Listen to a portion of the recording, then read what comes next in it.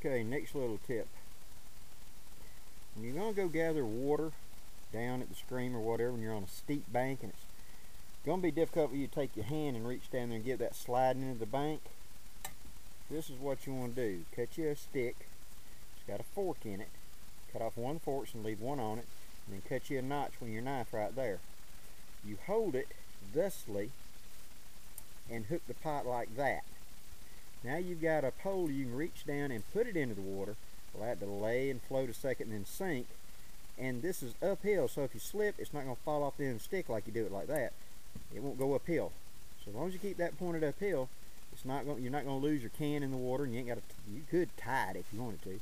I prefer just do it like this, and then this stick will stay down there at my watering point. So I just hook, go dip my can, bring it out, and put it back. Don't lose my can that way.